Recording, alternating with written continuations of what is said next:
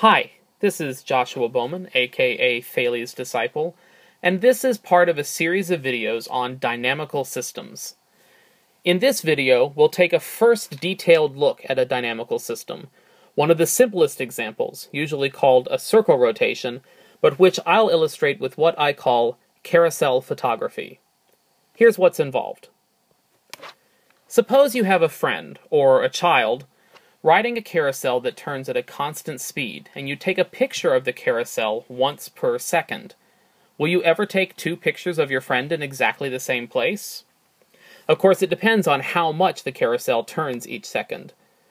For example, if in 1 second it makes a quarter turn, then after 4 iterations, every rider is back in his or her starting place. The general situation is described by choosing a number a between 0 and 360. Each second, every rider moves counterclockwise around the circle by a degrees. Then we repeat the process over and over. We just looked at what happens when a equals 90 degrees, which is a quarter turn. If a is 100 degrees, then after 18 iterations, every rider is back in their starting place.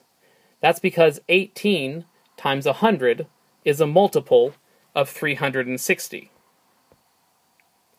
In terms of the carousel, the 18th picture is taken at the moment every rider on the carousel has gone around exactly 5 times, because those 1800 degrees add up to 5 full rotations.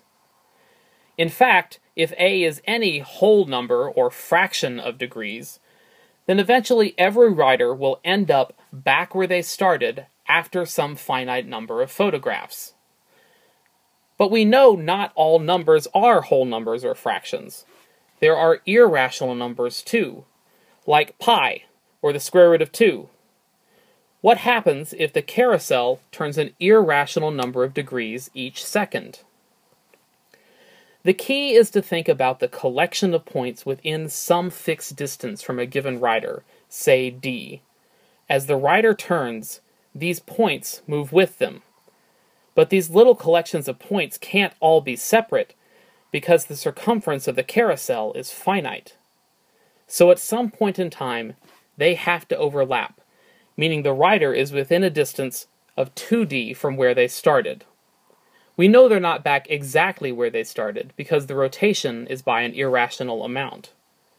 From then on, they continue to end up at points near where they were before. We could have chosen any distance d and the same argument works, so there will be some sequence of photographs in which each rider is as close to where they started as we like. If you think about it a little more, you'll see that, in fact, given enough photographs, you can capture any rider as close as you want to any point of the carousel. So we see that there are 2 cases of circle rotations. Either every rider comes back to exactly the position where they started after some number of photographs. This happens if the angle of turning is rational. Or every rider takes arbitrarily many different positions in the photographs, and these fill up the collection of all possible positions. This happens if the angle of turning is irrational. These behaviors are called periodic and dense. Both are important in dynamical systems. And that's all for this video. In the next one, we'll look at another system related to the circle, and see how it ties these different behaviors together.